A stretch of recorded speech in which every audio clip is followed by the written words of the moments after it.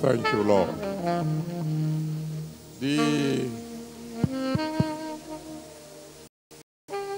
The first testimony we had tonight,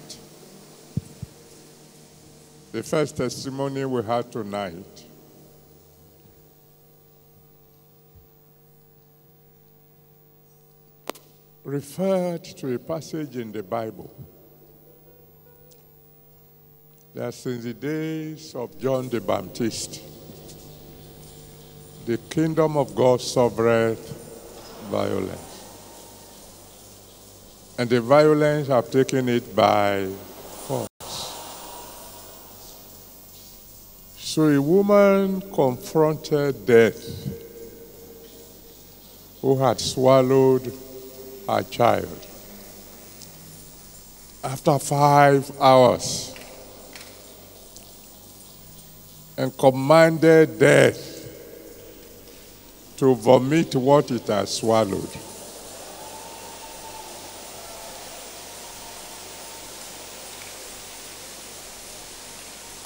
Tonight, I want you to shout a name. And after you have shouted that name, you are going to command the devil that everything it has swallowed in your life must be vomited tonight. And you have to shout that name, because you can be sure when the woman was shouting, she wasn't shouting like a lady. She was shouting like a lioness. So you're going to forget your position, your influence, your wealth, unless there's nothing at all that the devil has taken away. But if you really, really mean business, because tonight is going to be different. You're going to shout that name, and then you are going to command that everything the devil has swallowed from you must be vomited tonight. May I hear you shout the name of Jesus?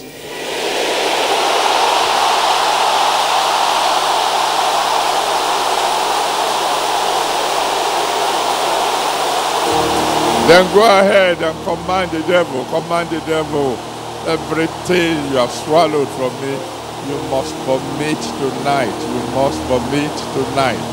In the mighty name of Jesus, everything that you have already swallowed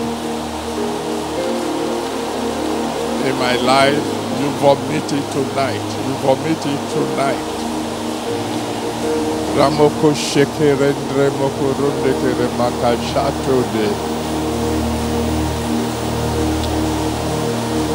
You must vomit everything good in my life that you have swallowed.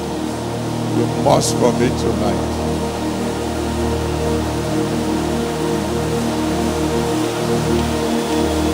Everything that you have swallowed in my life, you vomit it tonight. The name that's above every other name. Rekeke Rebaka Shanta. Everything good, everything beautiful that you, the devil, have swallowed in my life, vomit it tonight. Tonight. I command you, Satan, must vomit everything good in my life.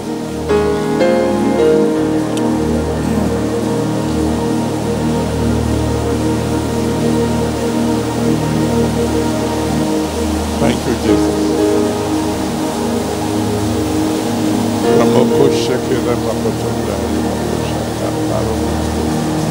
Shekere Thank you, Lord.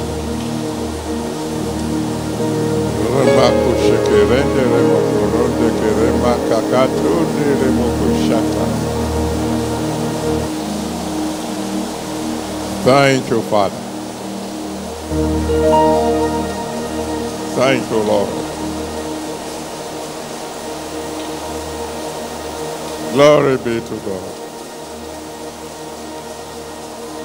In Jesus' mighty name we have prayed. And then one of the children who preached tonight said something about the Lord Jesus Christ being the door. And he said, he's the one who can guarantee your security. He said, because if there's anything evil that wants to attack you from outside, he will shut the door against it. We're living in a time of great uncertainties. But you're going to secure yourself tonight. You're going to shout a name, and you're going to shout it with anger. After you have shouted the name, you will command the devil never to come near your home again.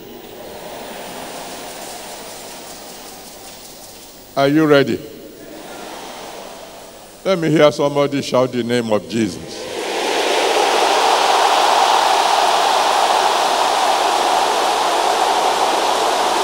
And then go ahead, command Satan, you must not come near my house again. You must not come near my family again. Ramosheke rende remoko to ronde ke remoko shanta. Ke remoko ronde remaka shete ke remoko sheke remoko tonde ke remaka tanda. Reke ramonko sheke ramanka tonde ke remoko ronde ke manka shanta. Thank you, Daddy.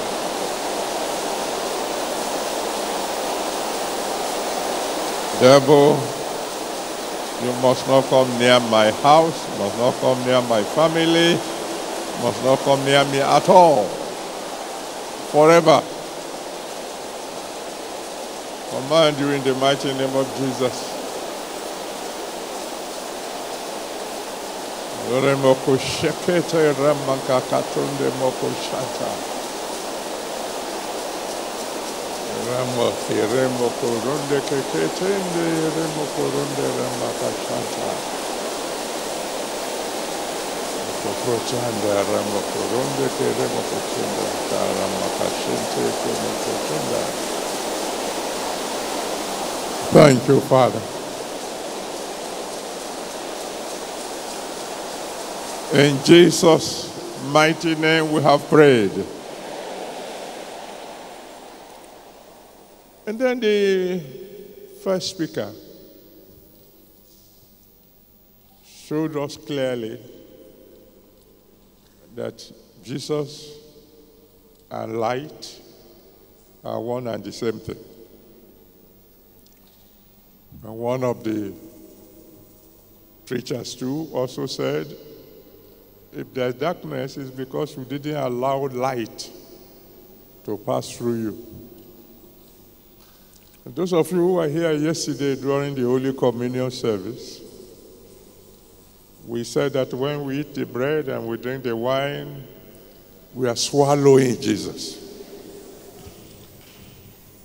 And when light comes in, darkness must go out. As for those of you who were here yesterday, that case is already settled for you.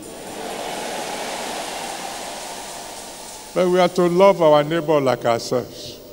So we are going to give those who are coming just today the same opportunity. You're going to shout the name of Jesus, and shout it with vehemence. And then command everything that is not of God in you, in your life, to get out. So open your mouth and shout the name of Jesus.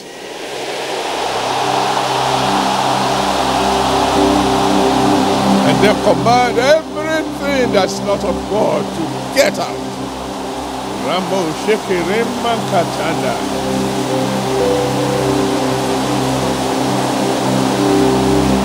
Ramama Makakite Rende Rembo Kuronde Rembo Shata. Eke Rembo Kuronde Rembo Kuronde Remma Kapshikite.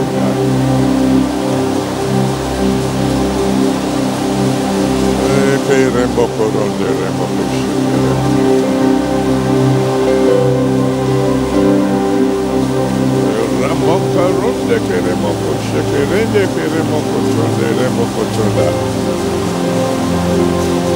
Everything that is not of God in me, in my life, in my home, in the Redeemed Center of God, in my nation, everything that is not of God, get out now. Get out now. Get out now.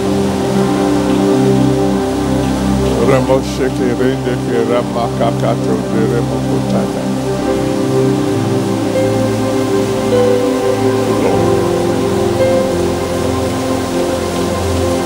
Thank you, Savior.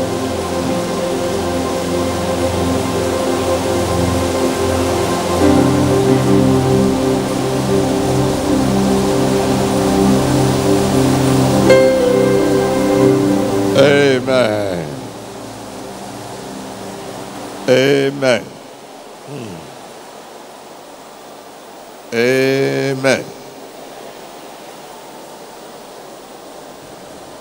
That wonderful name, Jesus. That wonderful name, Jesus. That wonderful name, Jesus. There is no other name I know. Hallelujah. Oh, that wonderful name. Hallelujah. Hallelujah. That wonderful name. Hallelujah. Jesus. Hallelujah. That wonderful name.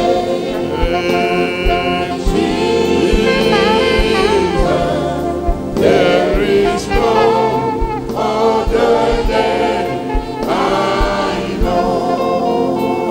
Hallelujah. Hallelujah. Jesus. That wonderful name. Hallelujah. Jesus. Hallelujah.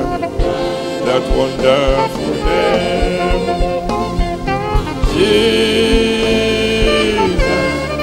There is no other name I know. Jesus. Jesus. Jesus. Jesus. Jesus. Jesus. Jesus.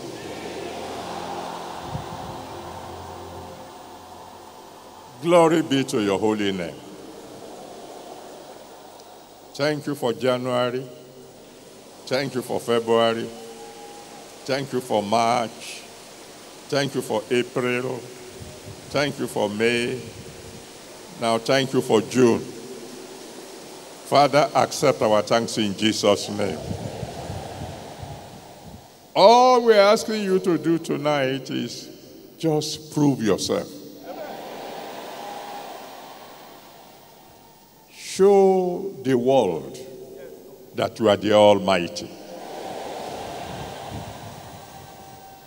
Let everyone connected to this service, one way or the other, discover that your name is above every other name. At the end of it, take all the glory. In Jesus' mighty name, we have prayed. Amen. And let somebody shout hallelujah.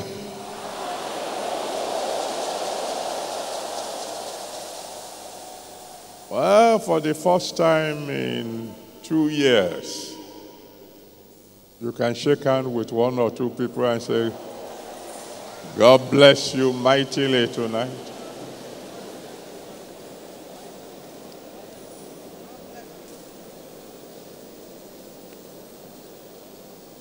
And then you may please be seated. Except those who are born in the month of June.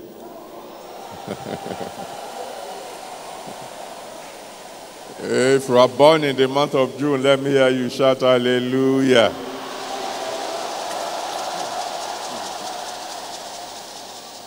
Father, I commit all your children born in the month of June into your hands.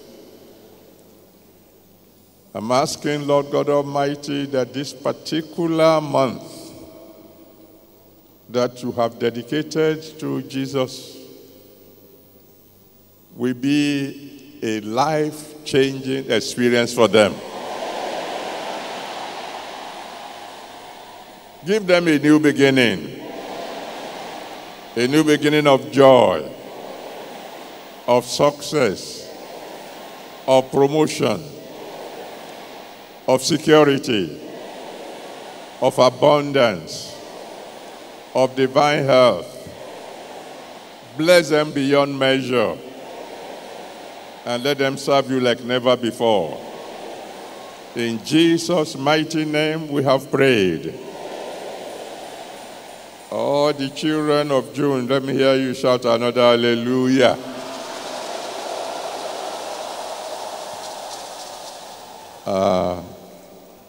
Please be seated.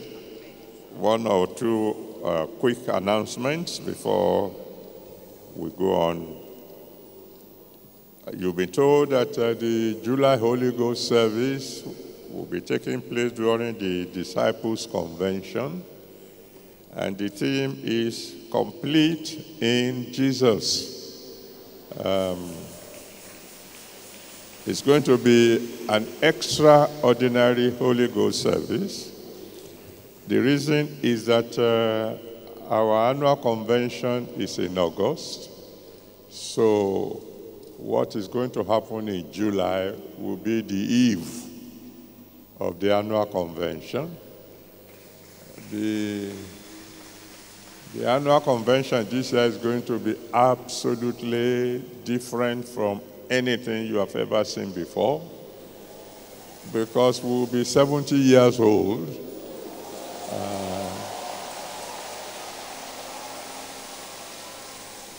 And it will also be the 40th convention that have been held on this campground. It's also coming when, by the grace of God, I am 80 years old. So, and the theme for our convention, just for your information, is going to be Perfect Jubilee. Now, that convention is going to be a convention where there be all manners of miracles every day of the convention. As a matter of fact, every day will be like a Holy Ghost service. So, but for you to have a rough idea of what is coming in August, you should be around in July. In July Holy Ghost service, we'll be talking about complete in Jesus. And As I used to say when I was younger, we shall see what we shall see. So in other words, wait till then. As for tonight, God had already started his work. The children have done some fantastic jobs.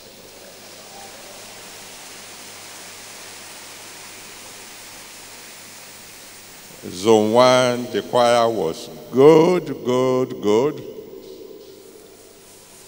My correction is that their first song would have been sufficient.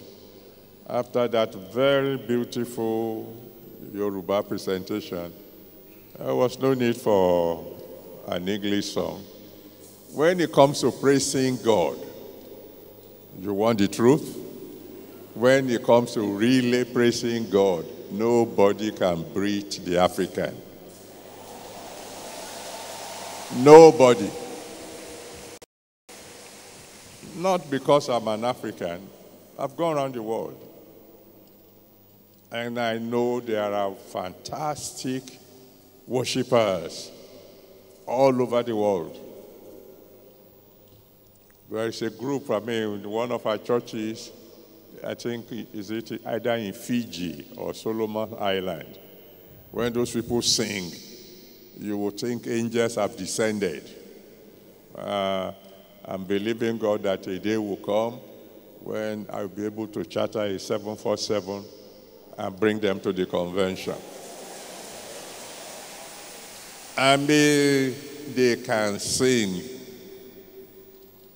But when it comes to worshiping God, nobody can beat the African. Worship is built into us. It's as if God just decided, all right, let's make the African special when it comes to worship.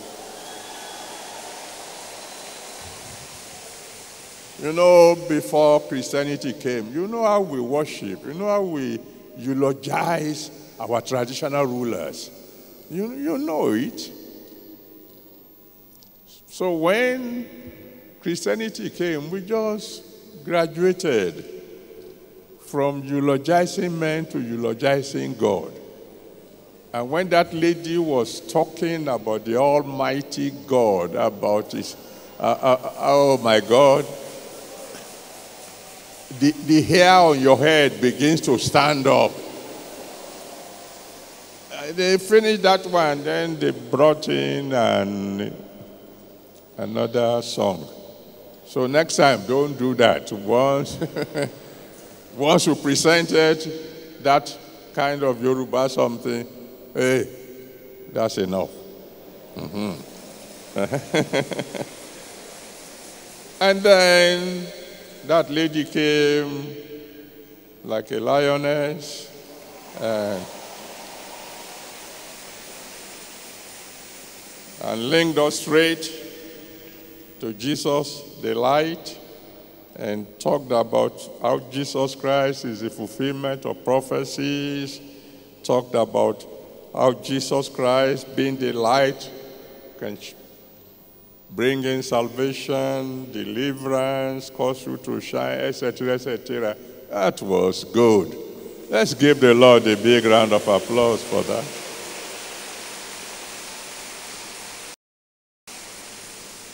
Now, I will jump zone 2 and go on to zone 3.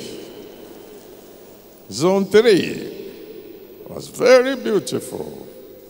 The choir was good, and the preacher was very good after showing us the ability of Jesus Christ, ability to create, to save, to heal, to deliver, to protect, to promote, and to fight battles.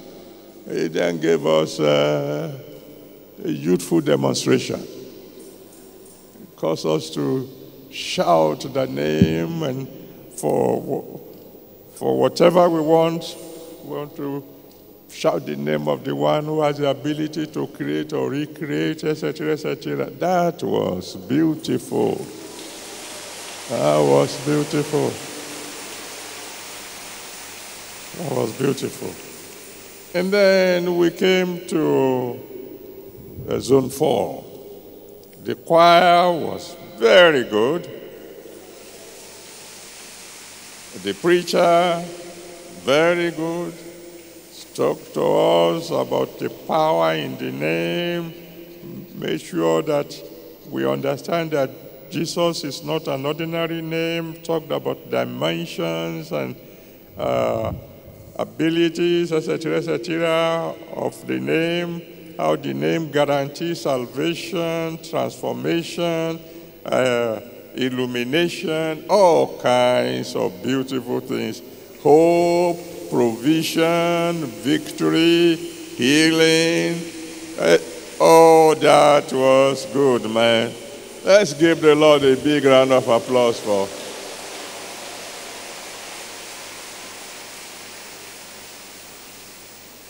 How about tonight? Zone 2.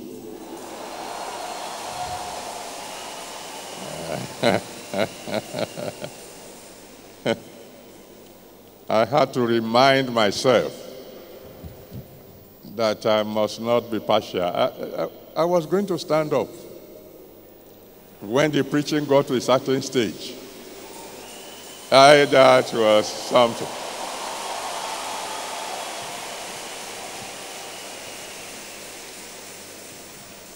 But let me start with the choir. The choir was good. It's just that the man who introduced the choir said that they will worship God militantly. So I was getting ready for, is it abo or whatever, when you climb and you stamp that's what I was waiting for. And then the choir came and sang majestically. I said, I should not have used the word militantly. When you are ministering, when I'm present, be careful how you choose your words. But the choir was good. The choir was good. Glory be to God. And then the preacher came. Wow. Wow. And he spoke about the revelation of Jesus Christ and defined the revelation in a way that is almost new to me. Revelation.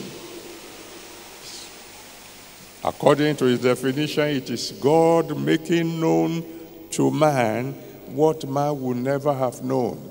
That's a new one, brother. Thank you very much.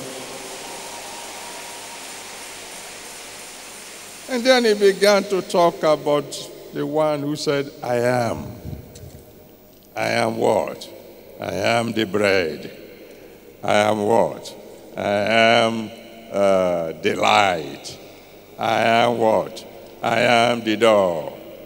I am the shepherd. I am the resurrection and the life.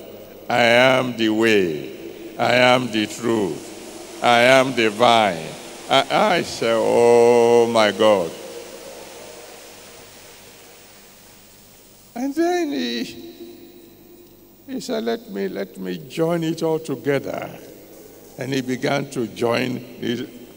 Oh boy, this is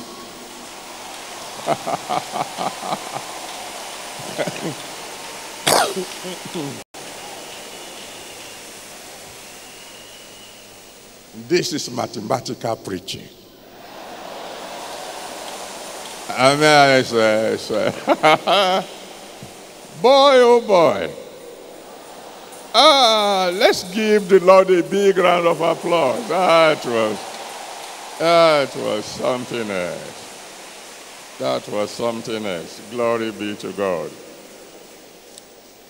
Well, I know my tomorrow is already secure. You know, I've told you, the time will come, we'll come to the Holy Ghost service, my children will do all their preaching, and then I will come and give you the Father's blessing, and we will go home, and we will all be blessed. And you know what? It's already happening.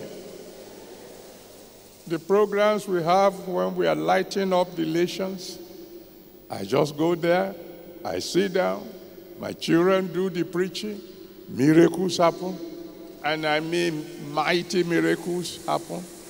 And when they finish all the preaching, all the jumping up and down, some of them do a little bit of sweating in the process. Then I just come in for 5 to 10 minutes. We shine the light, and everybody will return home rejoicing. That was what God has in the future for us. So we will come to the Holy Ghost service, and we will be blessed by the younger ones. They will do all the jumping up and down for all of us. And then I just come and bring you the Father's blessing. That time is at hand. And it's going to be very, very glorious. If you believe that, shout hallelujah. Now, because I didn't know from what angle these children will come, I decided I would look for an angle they won't think about. And even though some of them went close, somehow they veer away in another direction. So I'm going to talk about Jesus, the origin.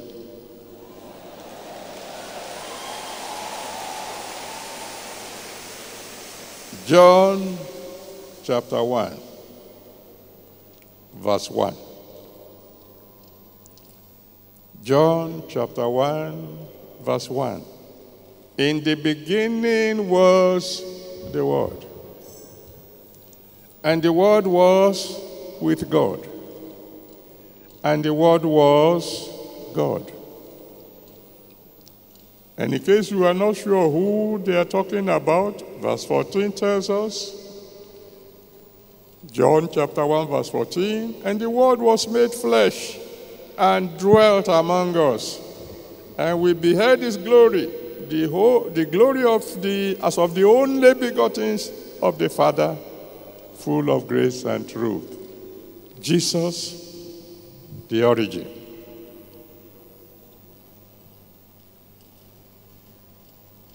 In Genesis chapter 1, verse 1, Genesis 1, verse 1, the Bible says, in the beginning God made the heavens, or created the heavens and the earth. But is that the beginning? Is that really the beginning? You see, because Isaiah 66 verse 1, God said, heaven is my throne, the earth is my footstool. And so it leads you to the question, before God created the heavens and the earth, where was he sitting?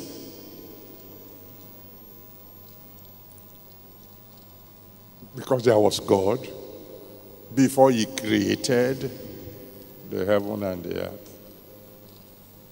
So when we are talking about the beginning, there is a beginning of all beginnings. And that's the one in John chapter 1, verse 1. The origin. In John chapter 1, verse 3, the Bible says, all things were made by him. All things. Before you can begin to make something, you must be there. So he was at the origin, at the very beginning. I think some time ago, I can't remember where, when we spoke about the Alpha and the Omega, I said, if you ask a child, when is the beginning of a house? A little child might say, the day we moved in. An older one may say, where did they lay the foundation? An older one will say, no, it's the day the architect began to draw. An older one will say, no, somebody told the architect what to draw. The house began before the architect began to draw. It started as an imagination in the mind of the landlord. But that's not really the beginning of the house. The beginning of the house, somebody may say it is the day the landlord was born. Or somebody will say, no, it is the day the father and the mother met. But you know what? The origin of the house is in God. There's a beginning of all beginnings. Because the Almighty God said in Jeremiah chapter 1 from verse 4 to 5, Jeremiah 1, 4 to 5, he said, before I formed thee, I knew thee. Before you even came out of your mother's womb, I've already settled everything that has to do with you. The origin is so important that if something goes wrong at the source, everything will go wrong after that. 2 Kings chapter 2, from verse 19 to 22. 2 Kings 2, 19 to 22. When the men of Jericho came to Elisha and said, our city is nice, but we have a problem. We have problems with barrenness, we have problems with death, and so on and so forth. When he asked them to bring him salt, what did he do with the salt? He went to the source of the river they drank, and poured the salt there. He dealt with the problem at the source. You can ask the elders, they will tell you that in the olden days, I'm sure they don't no longer do that now that the light of the gospel has come. But in the olden days, if you go to, what do you call them now? The Babalawos, the oracle man, etc., etc. And you say you want to check something about somebody. They ask you, what's the name of the mother? They want to go as far back as they can to the source. In Genesis chapter 28, from verse 10 to 22, Genesis 28 from verse 10 to 22, when God appeared to Jacob as he was running away from Esau, God said to him, I am the God of your father Abraham. God said, let's go back to your source. Let's go back to your origin. Let's go back to your beginning. And if you are going to shout a name, and shout it very well, that everything that went wrong at your source will be corrected tonight.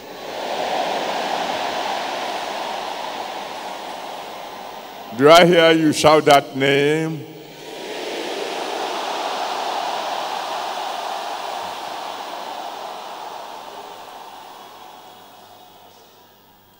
It was at the origin of man. God was at your origin. He was at your very beginning. Because it doesn't matter who you are. We all go back to the same man, Adam. Genesis chapter 2, verse 7. Genesis 2, verse 7. When you read that passage, you find the Bible says, the Lord God. He started with the Lord before he put God. Formed man of the dust of the earth. He was there at the beginning, putting everything together. That's why when in John chapter 9, from verse 1 to 7, John 9 from verse 1 to 7, when there was a man who was born blind, and he came in contact with Jesus Christ. Jesus Christ said, no, this case is not a case of whether he was the one who sinned or his parents who sinned. I just want to show you people how you were formed. This man was in a hurry to get to the world. He didn't wait for eyes. Let me put it right. He spat on the ground, made mud out of it, and put the mud where the eyes were supposed to be. And then he spoke a word, go and wash. And the man went and came back seeing. Isaiah 64 verse 8, Isaiah 64 verse 8 tells us that we are ordinary clay, but the Lord is the potter. He formed us.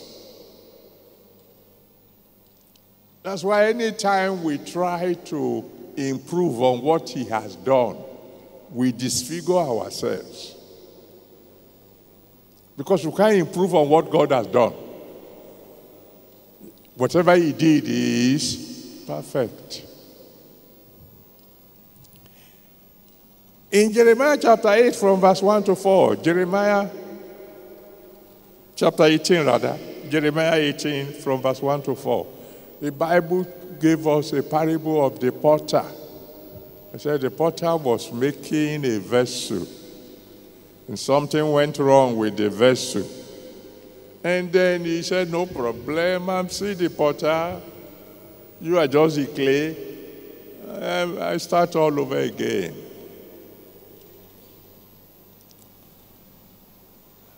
You must be ready to do some shouting tonight. Because with every shout, something mighty will happen in your life.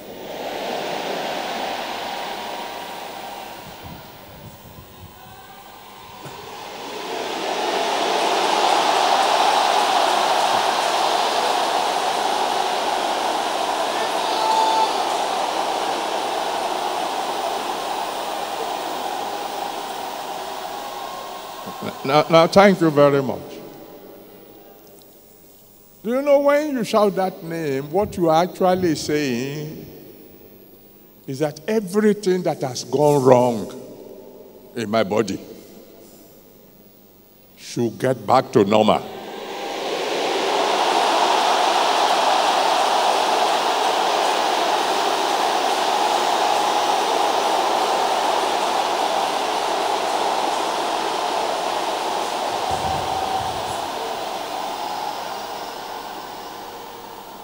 And you will see before the sun rises tomorrow.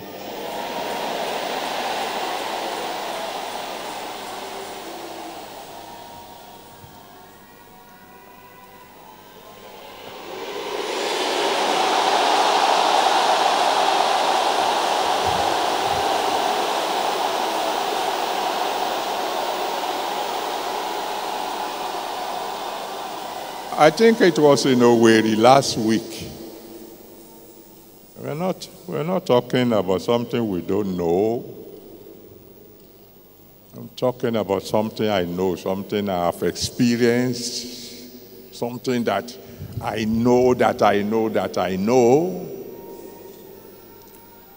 We had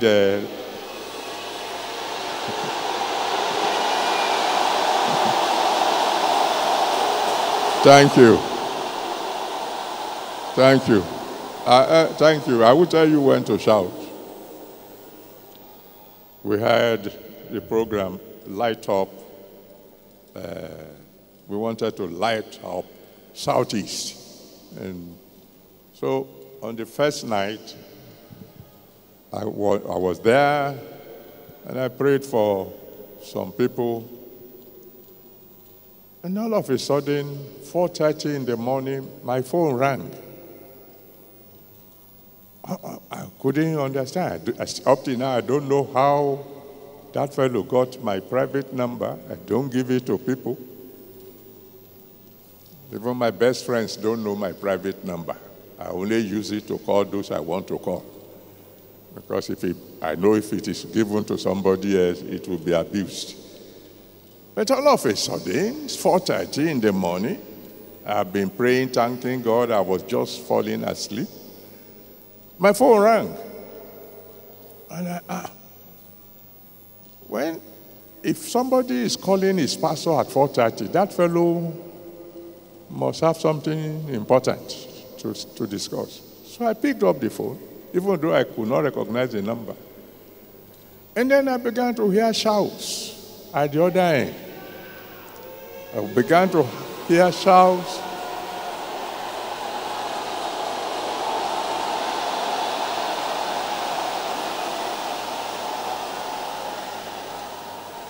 Finally, when I could calm the fellow down a little, okay. What is it? Well, I thought she was shouting hallelujah because at least I picked the phone.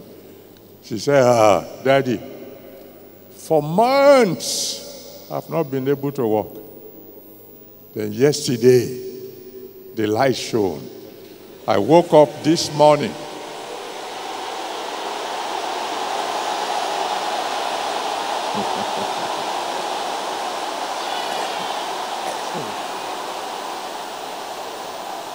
She said, I woke up this morning and I'm dancing. Not just walking, I'm dancing.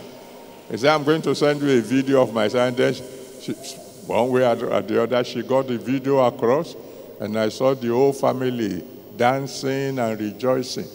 I'm sharing that one because whether you believe it or not, somebody is going to be dancing before tomorrow morning.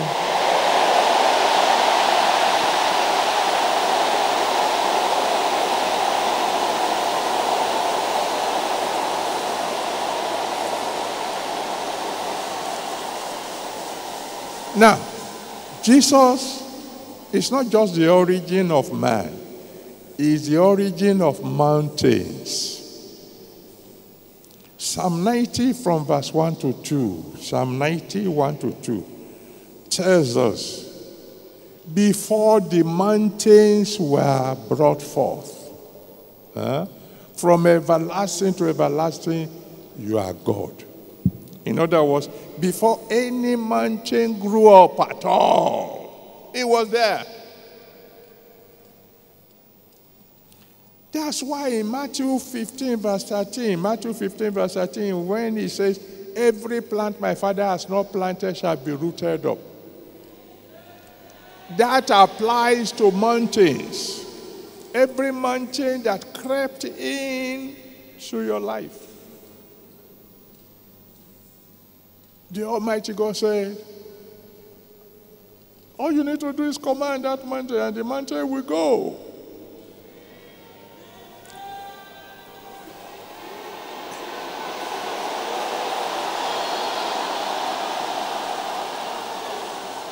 In Genesis chapter 1, from verse 26 to 31, Genesis 1, 26 to 31, when God finished all he did, when he finished all he did, when he created you, the Bible made it abundantly clear. God looked at everything he had made, and behold, they were very good. Like somebody said, he said when God finished creating man, because we are the last bit, every other thing he had created, he had been saying, good, this is good, this is good. Then after he created you and I, he said, well, if there's nobody around to praise me, I will praise myself. This is very good. You know, that's why it was so easy for him to speak just one word and heal Naaman. Because Naaman wasn't born a leper. He was born a healthy fellow. So don't let anybody tell you that the sickness, the pain, the ache in your body is a gift from God. No. When he made you, you were made perfect. And so tonight, every form of imperfection in your life is going to go.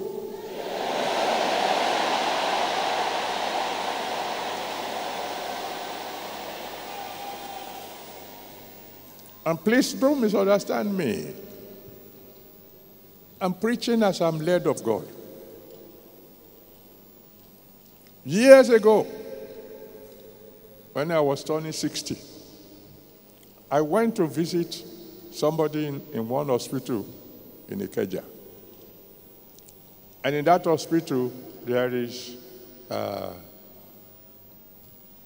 little hospital by the side where they attend to people with eye problems. And my daughter was the one in charge. So I ran to say hello to her. And she said, Daddy, you're about to be 60. Come, I want to test your eyes because by now you need glasses. I said, if I need glasses, I will come to you. He said, you didn't do a test. Okay. And then she did all manners of tests, long distance, short distance. Finally, she brought something. Very tiny print. He said, definitely you can't read this. I looked at it, I said, how can anybody be asked to read this one? Whoever wrote this one, something must be wrong with the fellow. Then she said something. She said, you can read it when you were a child. The reason you can't read it now is because you are 60. I said, is that so? She said, yeah. I said, in that case, bring it, I will read. When God created you, he created you perfect. Don't settle for imperfection. I want to please with all anger. You are going to shout that name and then command every imperfection to get out of your system.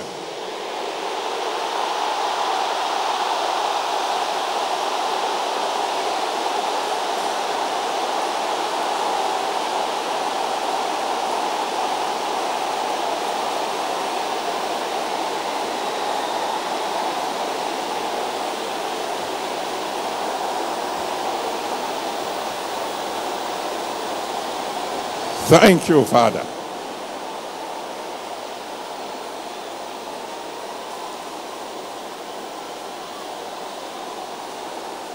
Amen.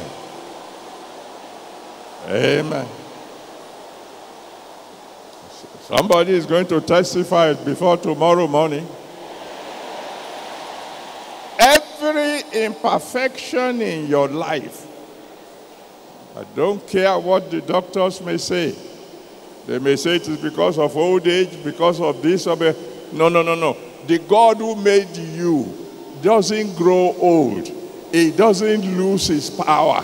He made you perfect. In the name that's above every other name, you are going to return to perfection.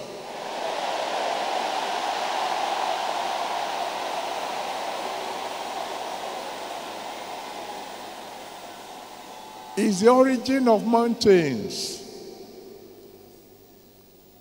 In 2 Kings chapter 4, from verse 1 to 7. 2 Kings chapter 4, from verse 1 to 7. The Bible tells us the story of a widow of one of the sons of the prophets. A family of God worshippers, people who have been serving God. God was there the day the man borrowed the first money. He was there. He knew how the money began to accumulate that he borrowed, to the extent that by the time he died, there was such a heavy debt. That's why when the creditors came and they said they wanted to sell the children, and the woman had enough sense to run to the man of God and say, man of God, my husband served God till he died. Why must I lose my children because of debt? Because God was at the beginning. He knew the origin of the debt. That's why he miraculously uprooted that mountain of death. That's why miraculously he cleared it. Thank you, Father.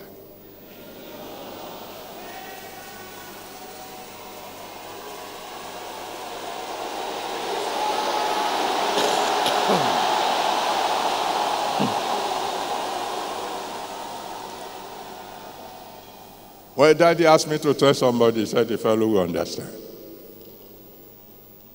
He said, I will help you pay your debt.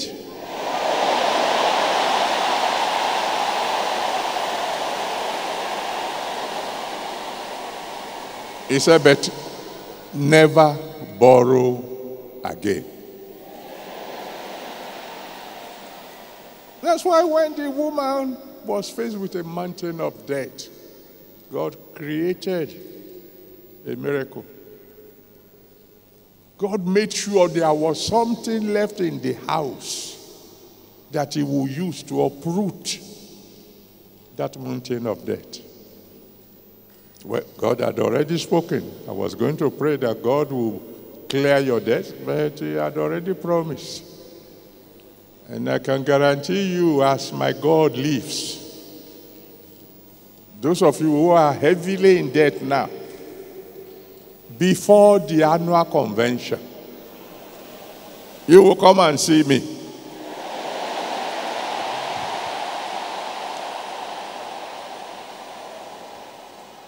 With mighty, mighty testimonies of surplus. Now, oh,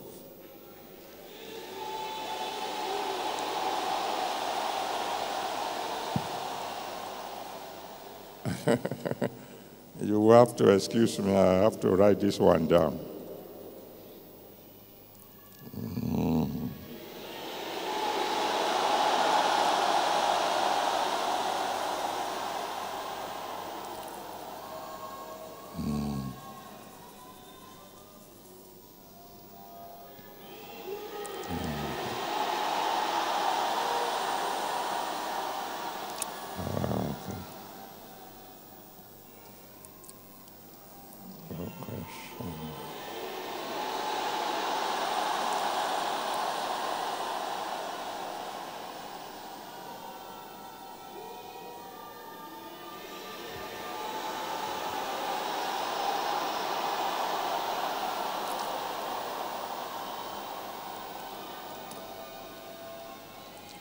You may need to write this down yourself. Take your pen, take your pen.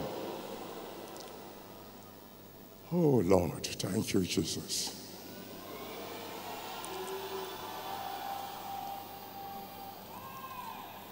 The Lord says there are 7 prophecies in a row.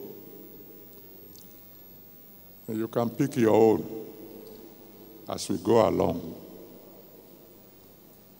And they are all based on Acts of the Apostles chapter 3,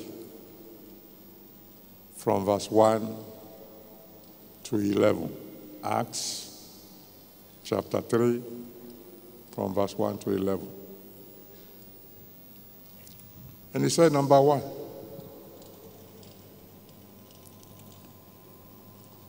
for someone here tonight, your rising has begun.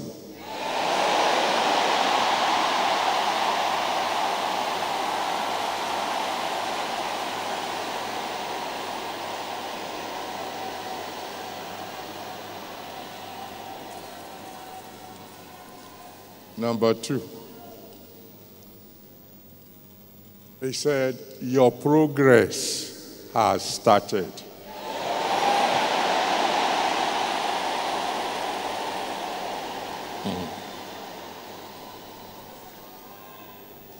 And I like number three. He said, the hand of God will reach out to you.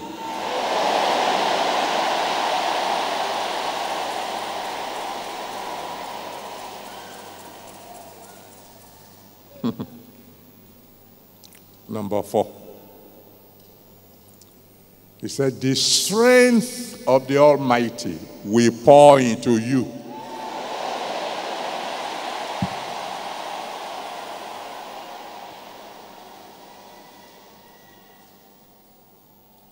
Number five. He said, your joy will be visible to all.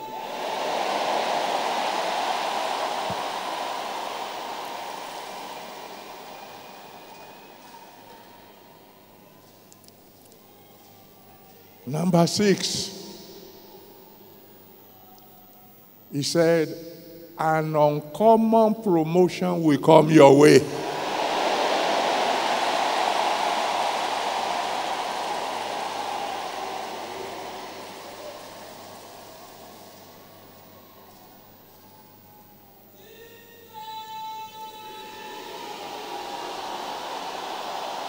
Number seven, he said you will have something to praise God for a long time.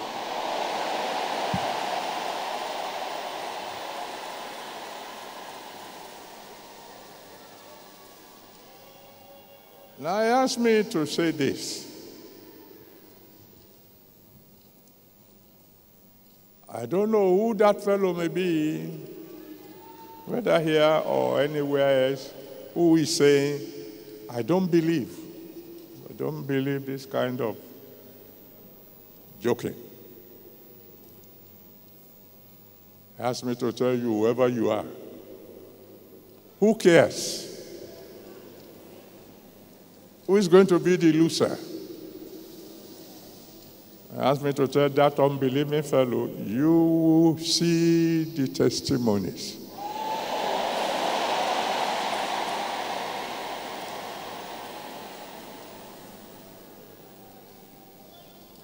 He is the origin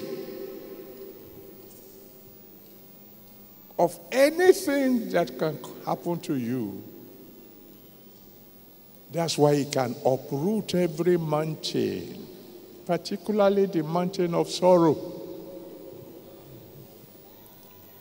In John chapter 11, from verse 1 to 44, John 11, from verse 1 to 44, the Bible tells us that when Lazarus was sick, they sent to Jesus Christ. And he told the disciples, I know he's going to die. And I'm happy for your sake that I was not there when he died. What does that mean? But he said, let's go and wake him up. He knew the origin of everything causing you sorrow.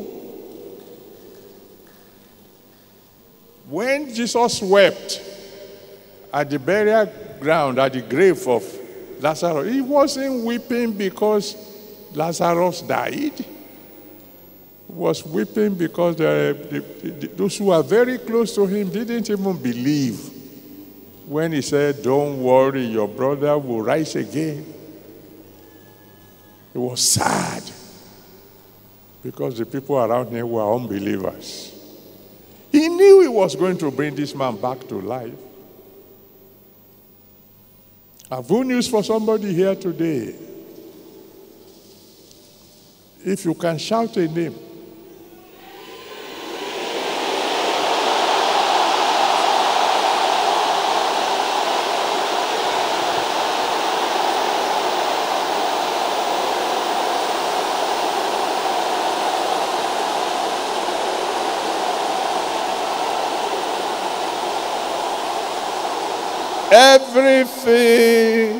everything that is causing you sorrow shall disappear very soon.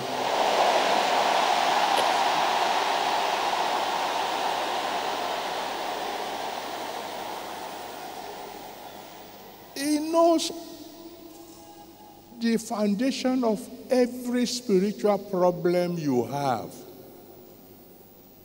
Nothing happens without him knowing it. Nothing. In Luke chapter 22 from verse 31 to 32, Luke 22 from verse 31 to 32, he told Peter, Simon, Satan wants to have you to shift you. He said, but I have already prayed for you. Long before Peter got into trouble, Jesus knew. And he prayed for him in advance. When the problem came, the man who said, I would die with you, suddenly became the man who said, I don't even know him at all. The Bible says when Jesus turned around to look at Peter when the cock crowed the second time, he wasn't looking at him to say, hey, you, look at you, disappointing me. No, he was looking at him to say, I told you. If Peter had looked very closely, he would have seen in his eyes, don't worry, I've prayed for you. That's why when Jesus rose from the dead, he said in Mark chapter 16, verse 5 to 7, Mark 16, 5 to 7, the angel told the people, go and tell the disciples, and Peter is still my disciple. Is there anybody here today who has made a very terrible mistake? So you are not even sure whether Jesus will ever make use of you again. I have good news for you. He will restore you.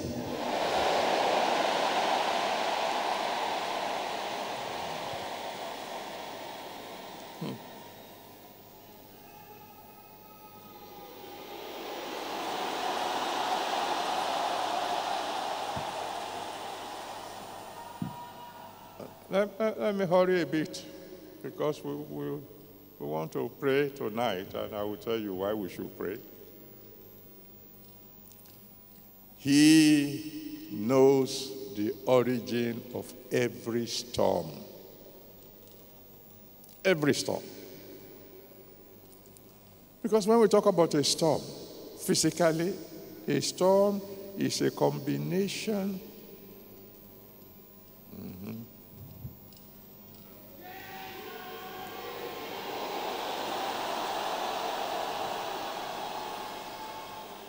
First of all, he asked me to tell somebody, he said, you have been forgiven.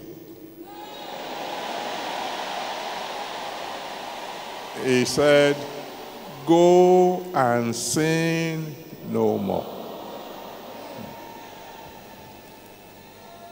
Then he asked me to tell somebody.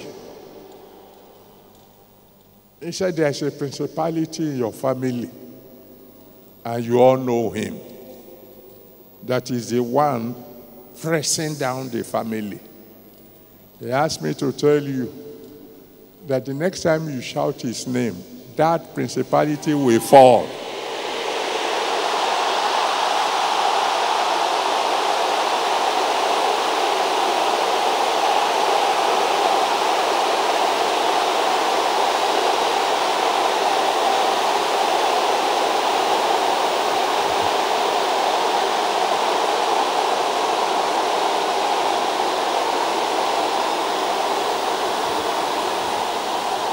Amen.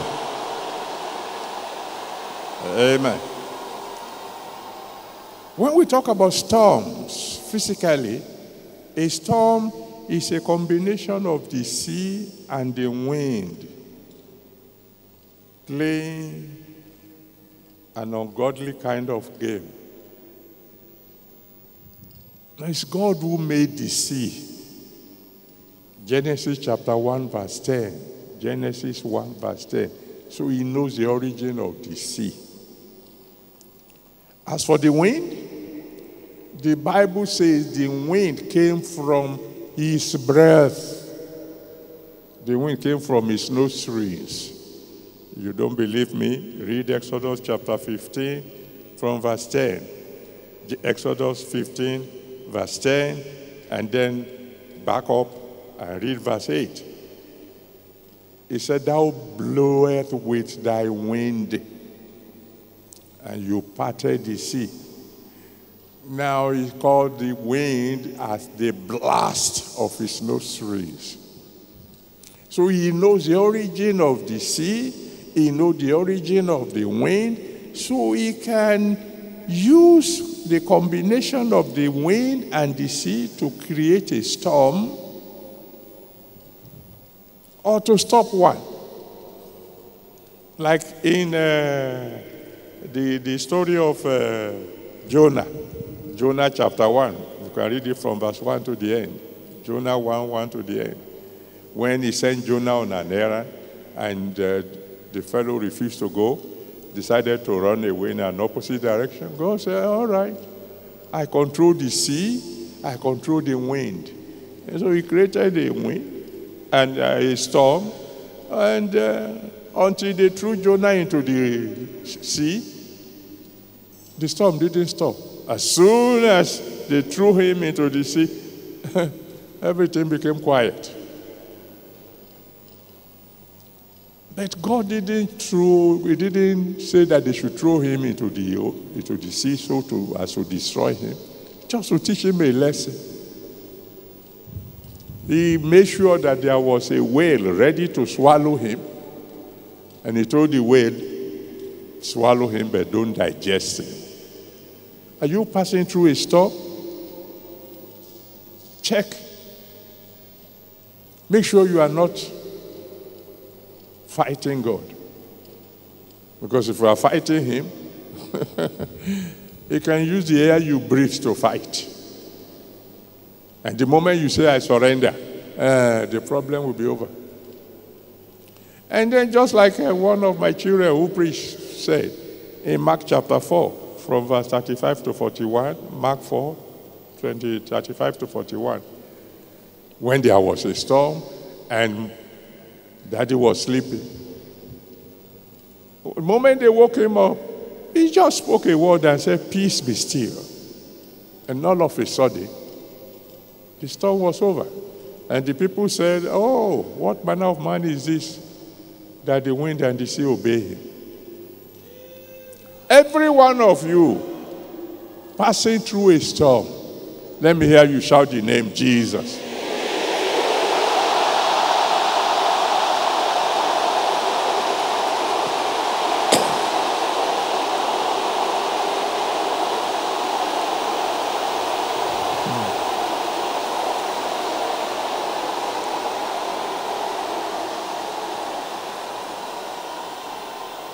He is the origin.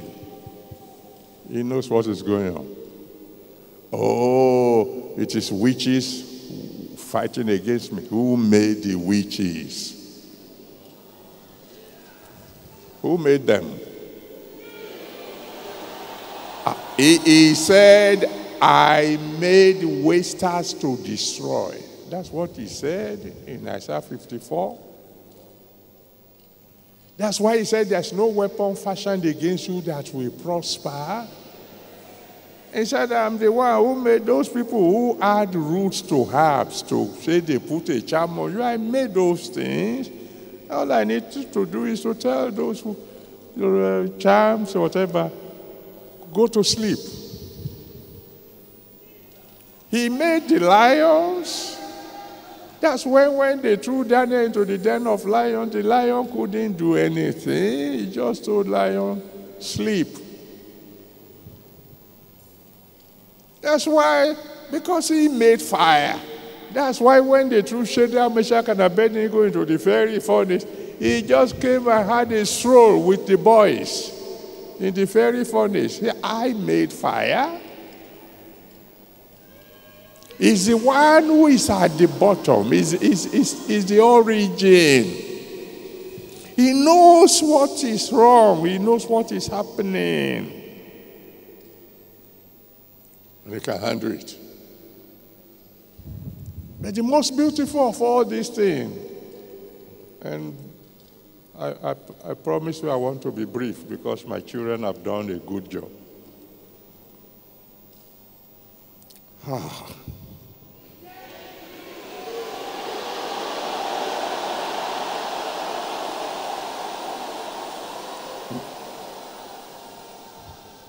Amen. Thank you, Lord. The Lord said there's someone listening to me now. He said one day very soon, when they ask you, what do you need? You will tell them, I have more than I need.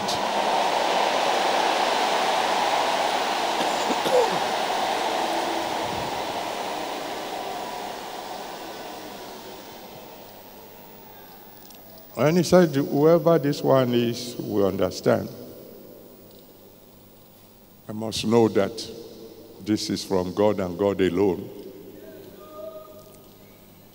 He said, the cloud will roll away.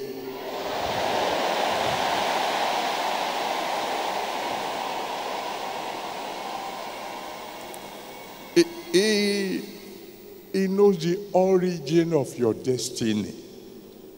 That's the most important of all these things.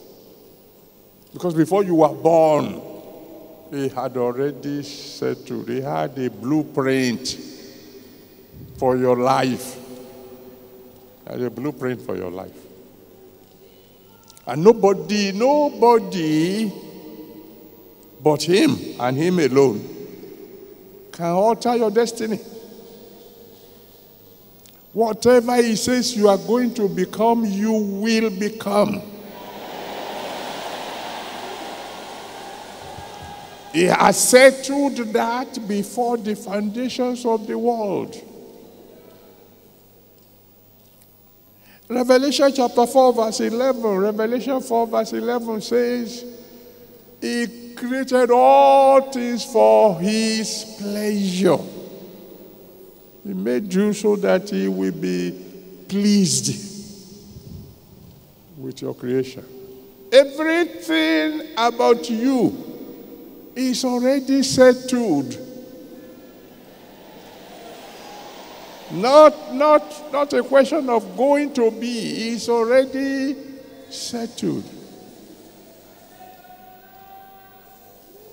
When I was in what they called, I think what they will call it nowadays is nursery. Where we will go to school with a plate on our head. The plate is, the older ones will know what I'm talking about. A piece of wood, big thing, painted black. And they give you chalk. You go to school. We're very little. And you may spend the whole day learning how to write letter A.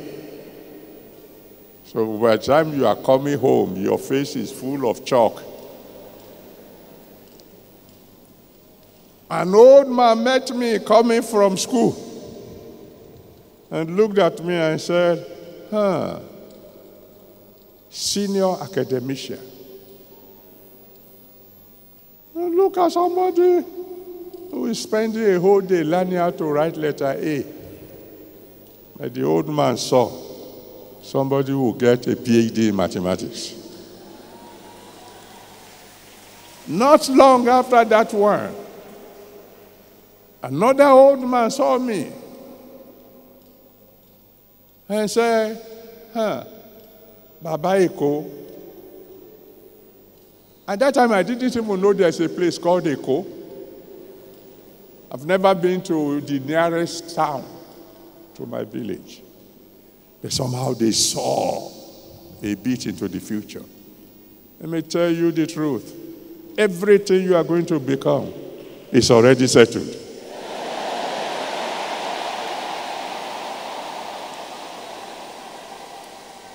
Like I told you, he's the potter, you are the clay. And he's made up his mind. This is how you are going to be. The only fellow who can change your destiny is God, not any human being. And I'm not quite sure he wants to change your destiny. It doesn't matter what happens. You will remember that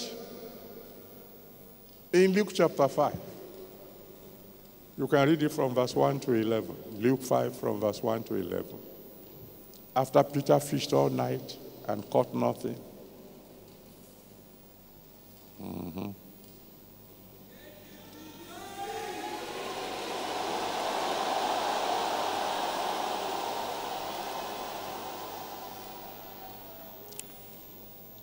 It's a very serious one. He said somebody dreamt and your roof is leaking. And he said the enemy came from above and they penetrated. But he asked me to tell you, when you shout the next Jesus,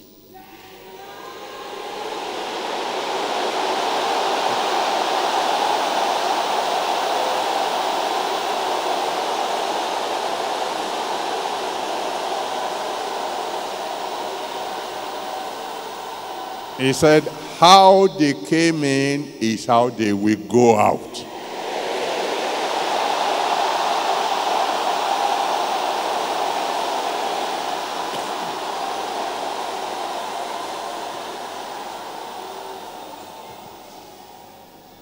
I was talking about Luke chapter 5 from verse 1 to 11. When Peter had fished all night and caught nothing, and Jesus came into his boat and he caught so much fish, Jesus said to him,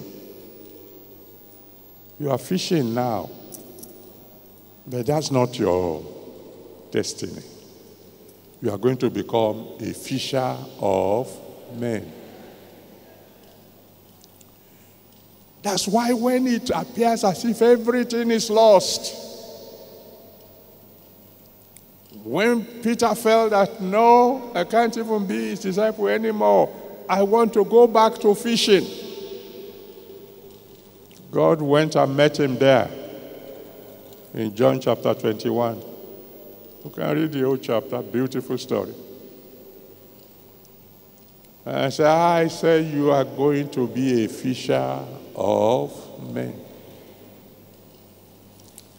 The goal that my Father in heaven has set for you, you will reach that goal.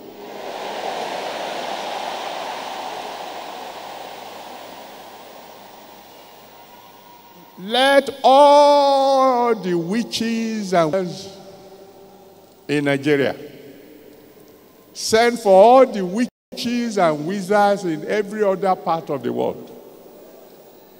They can't stop you.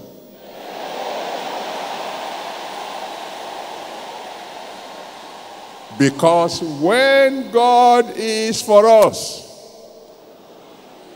who can be against us? Let me hear somebody shout hallelujah.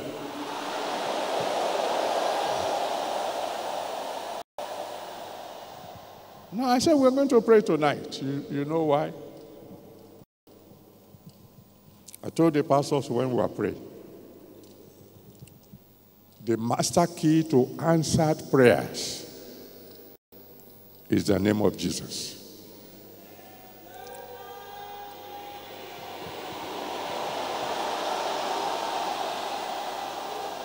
In John chapter 16,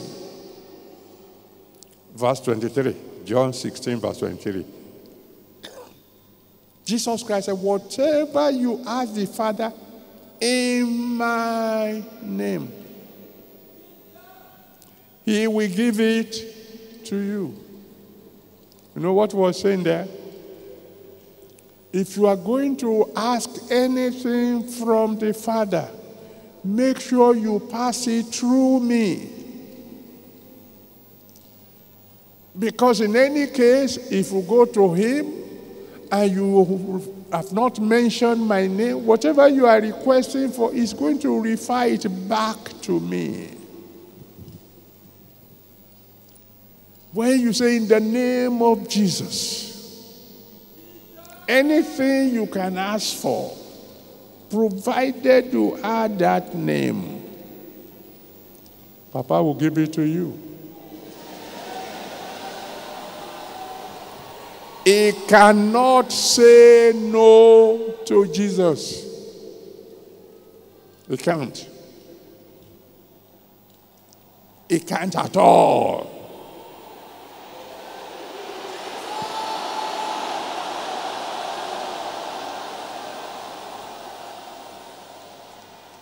I don't want to spend tonight telling you stories.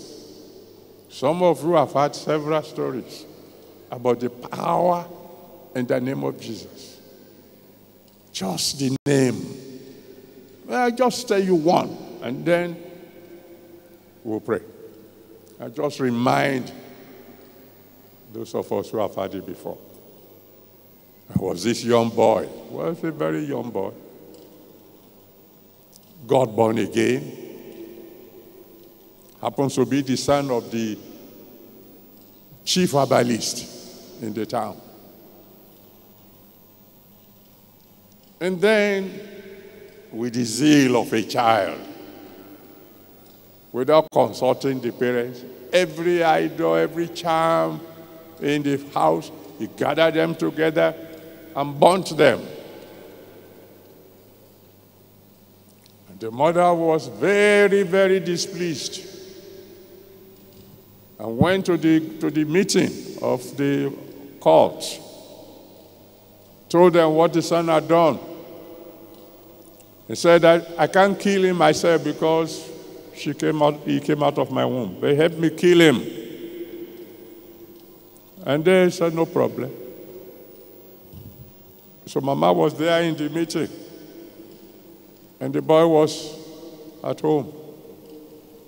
Doors locked, windows locked. And all of a sudden, a huge dog covered in charms went right through the door. The door was locked, but the dog went right through the door without opening it. It was coming straight to this young man. Fortunately, he was on his knees when he came in. There was no time to say, Our Father which art in heaven, hallowed be thy name, thy kingdom come. But there was enough time to shout a name.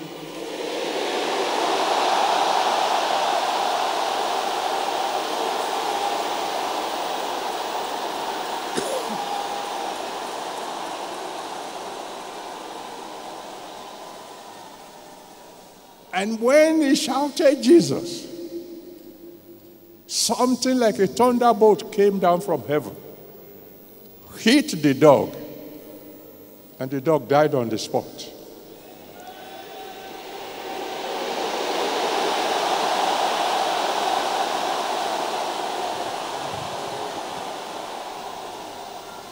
Now you tried, but if you are the one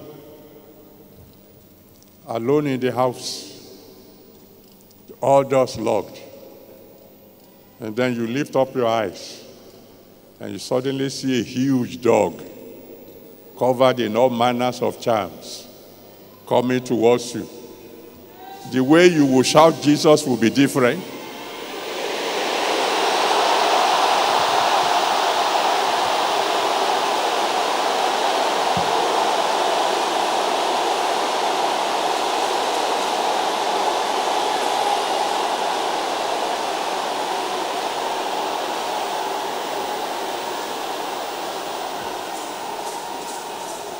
Let me conclude so that you can have time to pray.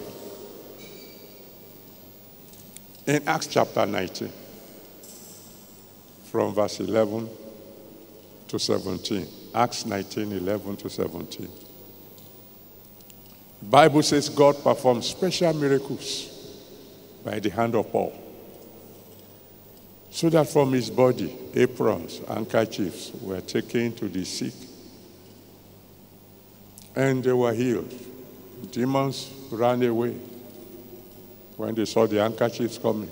You've had testimonies of handkerchiefs that, by the grace of God, we bless, how they have been performing miracles. That was happening in the life of Paul. Then some 7 sons of Scevers. So we know the secret now. All you have to do is call the name of Jesus and miracles will happen. So they went to a madman and they said, we command you in the name of Jesus that Paul preaches. Get out. The devil said, Jesus, I know. I know. I know who made me. If he commands me to sit down, I will.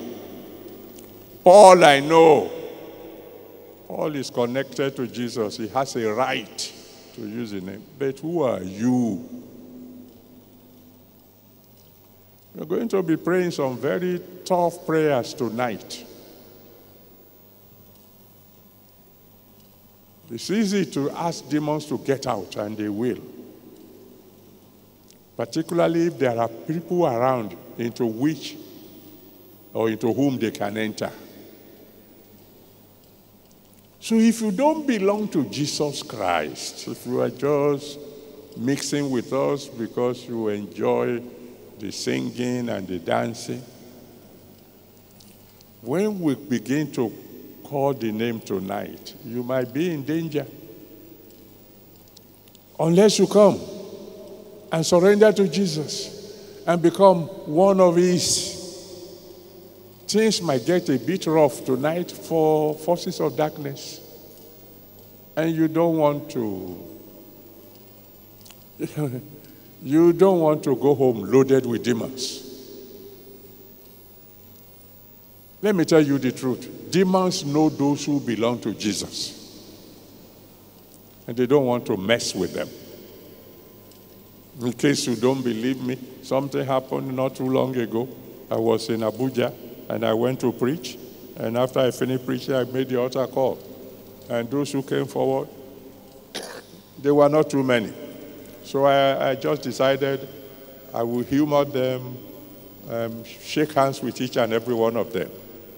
And they were all happy. People were, and some people wish they were born again, so they can get a handshake. And I was shaking hands with everybody. Then it became the turn of one particular lady. She refused. They pushed her. She said, no, I don't want his hand to touch my hand. Fire is going to fall here tonight. And I mean, fire is going to fall here tonight.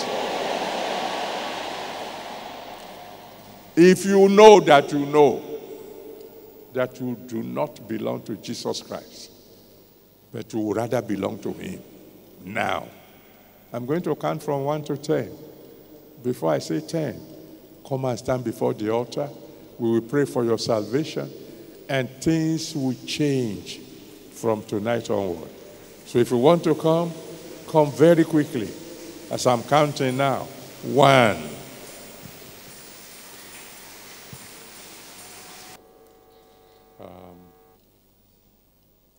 I'm going to give you some minutes to pray to God yourself before the ministers of God will come and pray for you. First of all, you want to praise God that you are present tonight.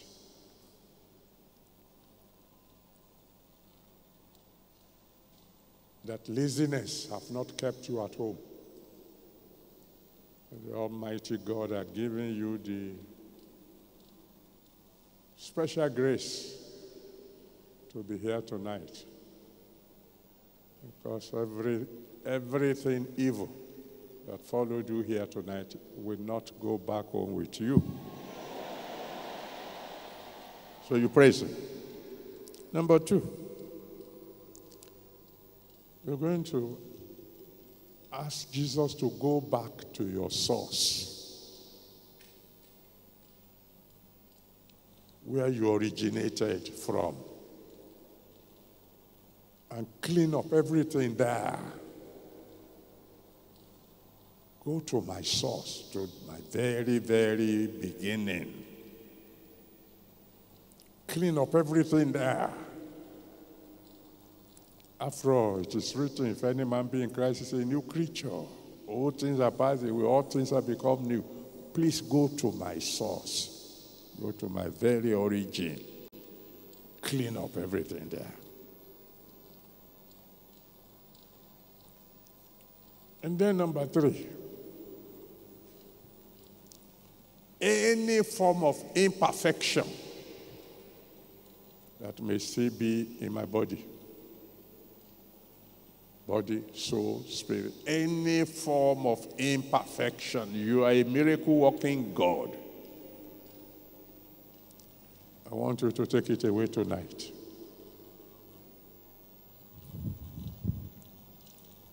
Because when he healed Naaman, the Bible said the skin became like that of a newborn baby. Lord, I want to become like a newborn baby, physically. I want every imperfection in my body to go tonight. And then number 4, we say, Father, you know the source of every mountain in my way.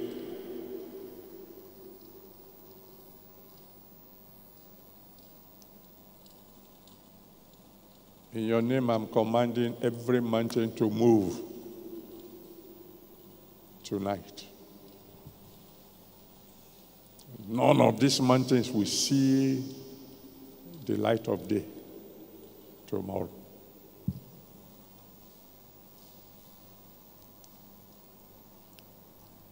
And then number 5.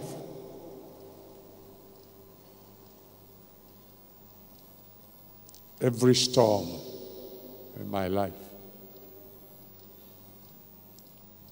small or big, or any storm that the enemy is planning for me, stop it even before it can start. Still every storm.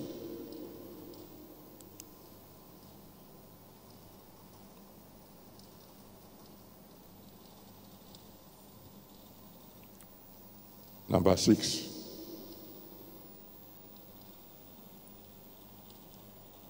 That goal that you planned for me,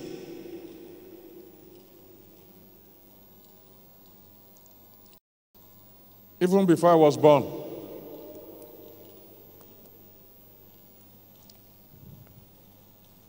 take me there speedily. Speedily.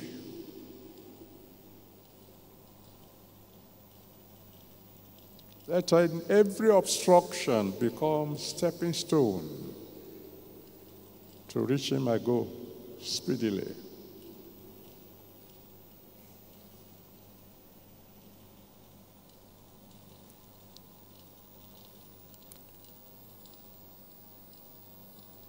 And then number 7. I say, my future is in your hand, O Lord. Let it be well. Just let it be well.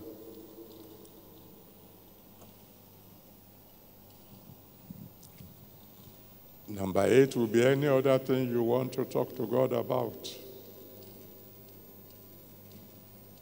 The altar is open. And you can have about 15 to 20 minutes to cry to the Almighty God. Let's go ahead and start by praising Him.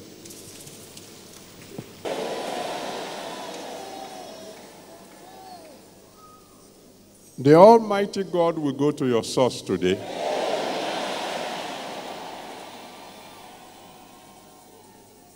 If there's anything there at all that could be bringing curses upon you and your children, the blood of Jesus will wipe it out.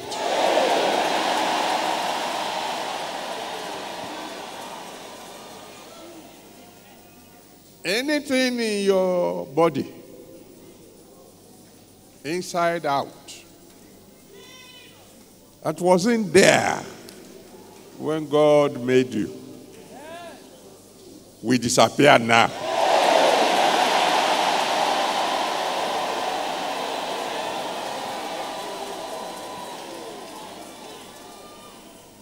Your body will become as strong as that of a newborn baby.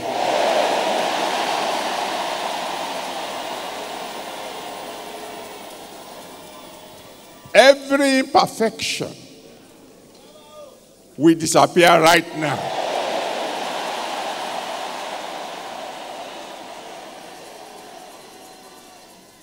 Every mountain that the enemy has erected to block your way shall go now in Jesus' name.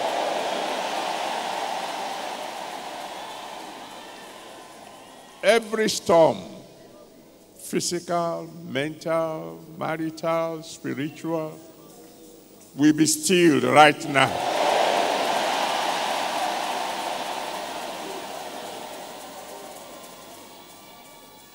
Anybody trying to block your way to your goal, in God's own miraculous way, will help you to reach that goal.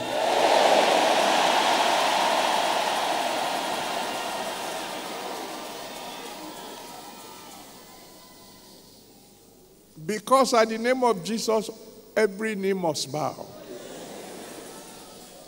Every opposition to your success shall bow right now.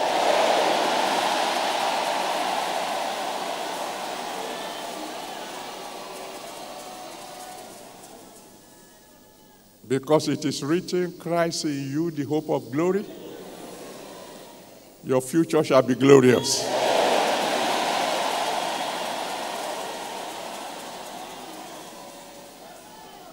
And any evil force hibernating anywhere near you, every agent of the devil, I decree right now that they be ejected.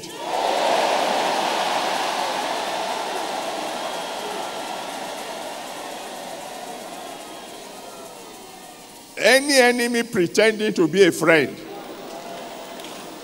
I decree right now that they be exposed.